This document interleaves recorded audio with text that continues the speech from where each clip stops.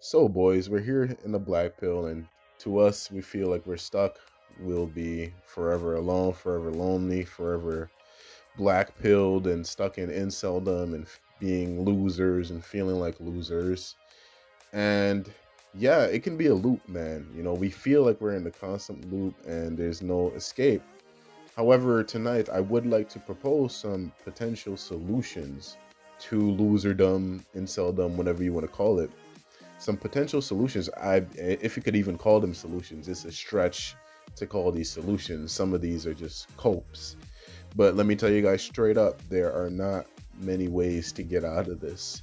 But I do have a few, and I have real potential solutions, not some bull crap, spiritual self improvement stuff that every normal person is going to yap about. No, I'm going to give you real, tangible solutions based in reality, based on what the hell is going on. So let's talk, fellas. So the first potential solution to inceldom in particular is just to escort max. Just pay for pussy. Literally, that I'm telling you, pay for pussy. And I know that there's a huge stigma around it, and if everyone would clown you for paying for pussy, right? But this is what men have done since like thousands of years ago, right? You got to remember that only a few men in human history, like compared to the majority, ever got to reproduce, right? Men had to pay for pussy. And listen guys, there is no shame in paying for pussy, because when it comes to a man and a woman, it's a transactional thing. The woman will not put out for free. And another thing, every man pays for pussy. I don't care if you got a girlfriend, you take her on dates, you buy her gifts, you do all that stuff, and you had to do that stuff probably before she put it out for you, before she got in a relationship with you. That is still paying for pussy. Like, whether or not you want to call it that, that's called indirect paying. You're not paying up front like you would with an escort, but it's still like implied, right? Because you're doing stuff for her, and she returns to you with her body and intimacy. So let me tell you guys, every guy pays for pussy. So any dude trying to clown you for paying an escort would be a total hypocrite, because they take girls out on dates and stuff in hopes that the girl will like them and put out for them as well. So there is nothing wrong with paying for pussy, right? The only thing with that is these women that you'll be messing with, if you escort max, they probably won't be like really attracted to you, or they will not love you. But that should not be your concern, right? If you just want to have sex, like, listen, as men, we have a biological imperative. As straight men, we want to have sex with women. That's just how we work. Like, we just want to do it, right?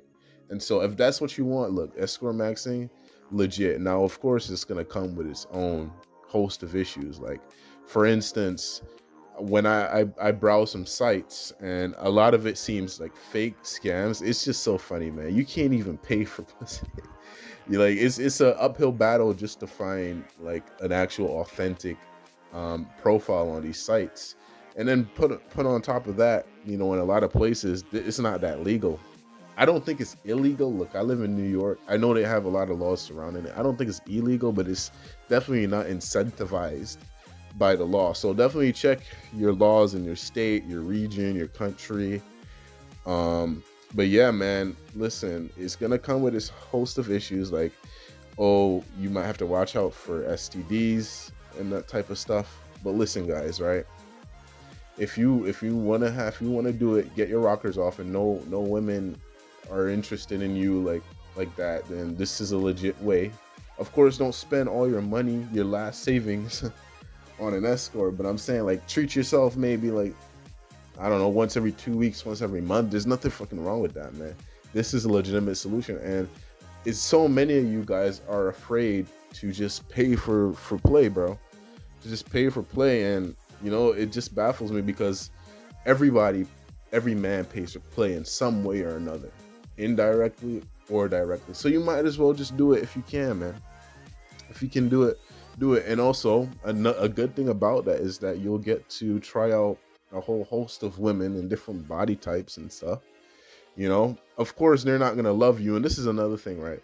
For you love cells out there, I know there's a lot of you out there. You love cells that want like a real girlfriend, a companionship, and so-called love from your girlfriend, and you want to cuddle and you want to get her roses and you want to do all this romantic shit. For you guys, I don't know what to tell you. Shit out of luck there. I have no solutions for you other than get lucky. Like you're shit out of luck there. In that instance, when if you're looking for love right now in the West as maybe a below average, an ugly man, even just an average man, you're shit out of luck, man. You just gotta hope you get lucky and you hit like a 1 in 10 million unicorn woman at some random event that you go to. I don't know. You just gotta hope you get lucky, man. Because for that, I have no solution for that. If you want what they call genuine love, which by the way, you should definitely be deprogramming your mind from this so-called love stuff. It doesn't, I'm not saying that love doesn't exist, but it doesn't exist in the way that we were brought up to believe, right? You might as well, program your brain to not hope for love at this point. Most of us, we will never get love from women, right?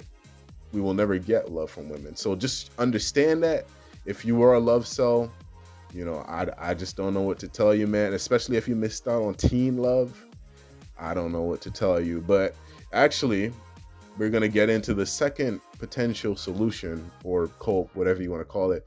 Geomaxing, passport broing, whatever you want to call it, leaving the West, leaving the hyper competitive dating market where every woman is like hyper feminist and doesn't want a man, but only wants like the top guys. Leave this situation and go to like Asia, Philippines, I don't know, South Africa, South America, where it's going to be a lot easier, right? That is a legitimate strategy. That is a legitimate solution, right?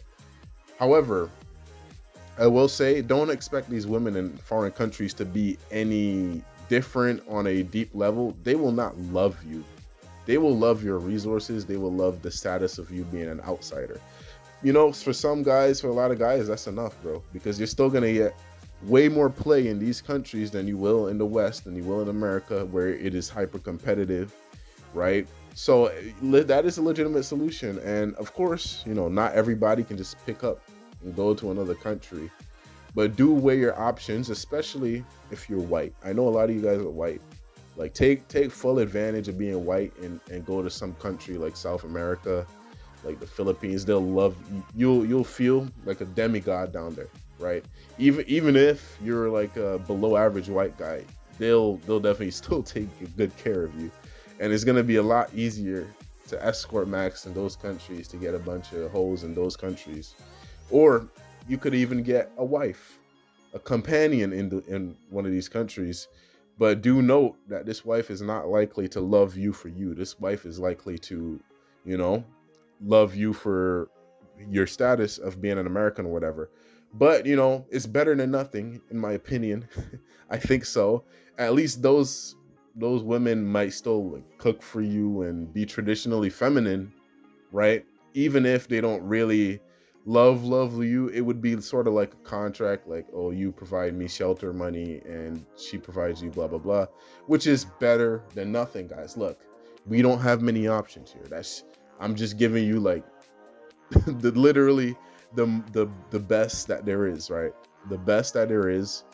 So yeah, guys, I mean, but definitely do watch out if you go to these countries. It might be dangerous in some of them. There are third world countries for a reason. I mean, it's dangerous anywhere, but yeah, do watch out for that. But yeah, guys, that's a second legitimate solution. Just getting out of the West, bro, and trying to find a foreign woman. People in my comments say that all the time, like, just leave the West. It's a big trend going on now, the whole passport bro thing. So literally do it if you can, but another potential solution to escaping inceldom, to escaping loserdom, is just to acquire a bunch of money somehow. I don't know how, right? Because it's not something that everybody can do, but imagine this, right? Imagine Mark Zuckerberg. That guy is like, he's like 5'7", he's white, he looks like a lizard. There's whole memes of him on the internet looking like a lizard. Imagine if that guy never made Facebook. Imagine if he was working a normal 9-to-5 job. He would probably be an incel.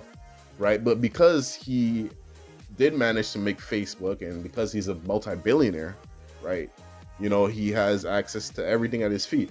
And so this third solution really is one of the only ways that an incel, a loser guy, a guy with poor genes can actually rise above and actually get some type of status in life, right? Is if you acquire a bunch of wealth. If you're an incel guy, that's going to be one of the only ways. And I can't tell you how to acquire a bunch of wealth. I don't know how to acquire a bunch of wealth. I just know that that would be a legitimate solution, right? But it's also not a solution as in true solution, because when you think about it, think about a guy like Mark Zuckerberg, right?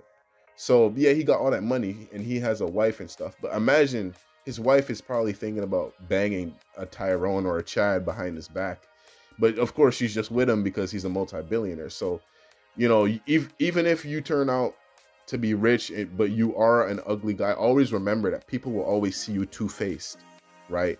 So in terms of solution to gaining people's true admiration and respect, that can never happen if you are, like, unfortunately a sub-5 male or whatever. But you can at least gain wealth and the illusion of status, right? At the very least, you could do that. That's really the third solution to inceldom, is just to acquire a bunch of money. Yes, the grind set boys are not technically wrong, as much as I hate to say it. They're not really wrong. But what they don't understand, what red pillars and normies, when they just say, oh, just get a bunch of money, don't understand is that it's not something that everybody can do, right? Some, like making Facebook would require a bunch of factors have gone right. A bunch of luck was probably involved in that, definitely. And also the fact that you have to have a lot of intelligence and all that stuff. So, you know, not everybody will ever make a face, but not every loser guy will ever be able to rise above in the financial department. Many of you will stay, you know, middle class, maybe even lower middle class, because the middle class is disappearing in America. And so for many of you, you may never be able to capitalize on this third solution. And for you guys, the best I can say is, you know, we should try to learn the stock market, you know, keep long-term investments, and really just be minimalist and save a bunch of money. That's the best I can say for us. But yeah, guys, I mean, those three are really the only main solutions to escaping inceldom and loserdom. I mean, that's really it, man. Other than that, AI girlfriends will not save us. You know, it's a big trend. You know, it's a big trend going on, talking about AI women saving us. I don't know, guys. Like, I'm not saying they can't, but you know, it just may be missing that human component that we crave from real women. At least in the coming years, maybe we might need to wait until we're dead, until the technology gets so advanced. But I'm not counting AI girlfriends as a fourth solution. I'm not counting it. Literally, to me, there's only three, those three, and I can't think of any more. Actually, I have one more. So in terms of, if let's say you're a fat guy, let's say you have a high body fat percentage, let's say you're like 6 foot, but you're fat, but you actually have a good bone structure underneath that fat. If you went to the gym enough and you lost enough weight, you may see like a great change, as you know, women start to see your actual features under the fat, right? But of course, you know, I'm saying that the gym will only work in very specific circumstances. It will only like actually boost you, right? Save you. But if you are a sub-5 male, it won't save you, bro.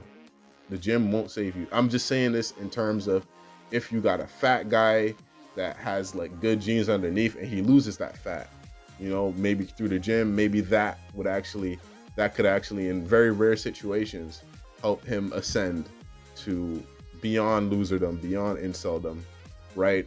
But again, as I said in my last video, the gym is not a fix-all. That is just in one specific case of a fat guy. But you know, that's really the only three ways I see out of it.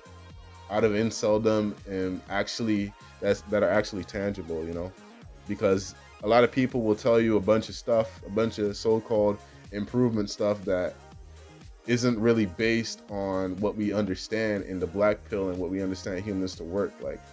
You know, so people will tell you stuff like just work on your personality or just get new hobbies, stuff like that. And as for that, you know, if you're a sub-5 male, if you're below, it won't matter how many freaking, I don't know, ping pong balls you hit, how many hockey games you go to. No, it'll still be difficult, right? It'll still be difficult, and that's what they don't understand. But these are the only 3 real solutions I see. Well, actually, there's a secret 5th solution. So let's delve into that real quick before I go. So let's take me for example. I would say I'm an average guy. I'm saved by my height. I am like 6'1". If I wasn't 6'1", I would have never had experiences with women. I highly doubt I would have ever gotten anything, right? So for guys like me though, I am very mental selfish, as in, you know, even if I get thrust into social situations, I remove myself, kind of like I've never went to a nightclub, I've never went to a bar, I barely go out, you know, so women don't even know me. Like I do go to work and stuff and they know me, but like for the most part, I just don't be around in social situations. So for guys like me, right, that are actually at least average, you know, we're not totally genetically fucked, we're not genetic trash, we're okay, right? For guys like me that just avoid the social exposure, one potential solution for us is just literally to just throw ourselves into the social exposure. Like we just have to like just forget our fears or anxiety or whatever for a moment and just literally, if you want to, you know, get pussy or whatever and escape loserdom, we need to throw ourselves into these social situations because that's the only way. And you know, if we're just average and we're not like totally ugly or fucked, you know, we can definitely, if we throw ourselves in enough social situations, something will stick eventually, right? That this is what they call exposure theory, right? So for guys like me that are average, which I know most of you are actually average, most of you is not truly over for most of you, right? For the guys that is truly over for, like really ugly, you guys won't just escort max, right? Don't even bother throwing yourselves into social situations. But for the vast majority of average guys, if you are like me that avoid social situations and you're kind of mental selfish, you just need to throw yourself into the frying pan, and eventually something should stick. You know, it may not be a pretty Stacy or whatever, but you may be able to get something to where a girl is kind of like really likes you for at least a time, right? But yeah, that. So for mental cells, for average mental cells, that is a legitimate solution, to just throw yourself at events, you know, just try to throw yourselves into like parties or clubs or whatever, man. Because let me tell you, I've never went to like I don't think I've ever went to a party, like a club. I'm 22. I've never like done any of that shit, you know. But yeah, warm approach, it can work for average guys. You just need to throw yourself into the fire, man, and just hope that something sticks enough times. Like, I'm not saying you'll get something instantly. You know, I'm not saying you'll see a lot of social success instantly, but you know, if you just throw yourself at 1,000 events, at least one of them, a girl would have saw you and probably liked you if you were at least average, right? At least average, right? So yeah, man. So those are really the 5 solutions I see to escaping loserdom, escaping inceldom, legitimate solutions, no normie bullcrap. These are like the only legit solutions. I don't know if you guys have like a 6th or a 7th. I guess a 6 would be just going monk mode, but let's be honest, bro. Like, a lot of us can never go true monk. It's just not in our DNA, bro. Like, think about Renegade #1, who was going monk or trying to go monk. Look where he is now. I guess he's in the ultimate monk place, which is the 5th dimension, aka death, whatever. I guess that is the true monk place. So maybe I'm ripping on Renegade for no reason. Of course, I love Renegade. You know, I'm not ripping on him. I'm just saying like this for an example. But most of us can really never go monk and truly abstain from women like forever. We will always, like, in the back of our minds, really like want and desire the opposite sex and socialization. So in that regard, these are the 5 solutions, potential solutions, to escaping inceldom and loserdom. Let me know your thoughts. Let me know your opinions in the comments, fellas. It's been Javal. I hope I helped some of you guys out. Hope I gave you guys some ideas to literally help your situation, you know. But yeah, guys, that's it. I'll catch you guys in the next.